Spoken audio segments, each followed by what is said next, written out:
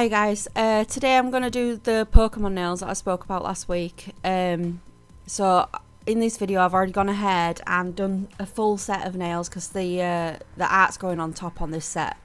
Because it's going to be small and it's not going to be near the free edge, it doesn't need to be encapsulated. Also the client wants to change them over next time, so she's got another idea that she wants to do. So it's just for 1 month basically, so we're just going to go ahead and top coat everything. I'm using the matte top coat from Neo Nails just because it's easy to paint on. It saves me messing about buffing and stuff like that. So I'm just going to get that done, and then we're going to come in with some acrylic paint and get some art on.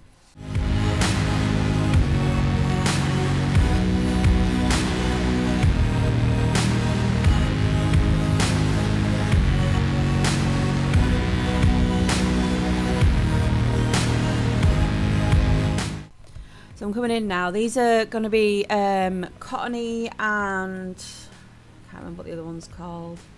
It's been quite some time since I played Pokemon. Bear with me. Whimsicott, that's it. Cottony, Whimsicott and something else. But I don't know what the other something else is. We added that at the last minute. And then we pop a Pokeball on as well.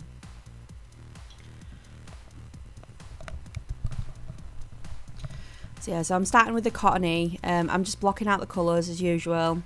Blocking out his, its little face, and then I'm going to add the sort of cotton and the little leaf wing things, and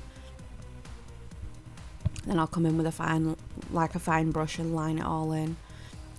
The point of these nails were to kind of do it as small as possible, I guess. Like, I just wanted to see how small I could make something without it losing too much detail. And I think this is just about my limit right here. But yeah, they came out quite cute. But yeah, again, this is a client with excessively small nail beds, as you can tell, compared to mine. Like, don't get me wrong, I've got massive hands, but still, I've got big yowie hands. If you don't know what yowie is, don't Google it. Trust me, you don't want to. So yeah, so I'm just going to paint these up, do all my usual stuff. If you want to see, if you want a more in-depth voiceover for doing the art and stuff, check out my Menhera Chan Nails, because I go into like heavy detail about what I'm doing and why I'm doing it and stuff like that in that video. But once I've finished the art on this, I'm going to wait for it to dry, top coat it all twice. And then they'll be completely finished. I'll go through my normal routine of doing the cuticle oil, squeaking, doing hand massage, etc. So I'm just going to leave you to watch this one because it's, there's no new information in this really. It's just more like a watch me work. So I'll leave you to watch it with a bit of music. If you do, like the video, then I'd appreciate a like and a subscribe. As I've said before, I'm only a baby channel, so every like is like massive for me. But yeah, so I'll let you watch it.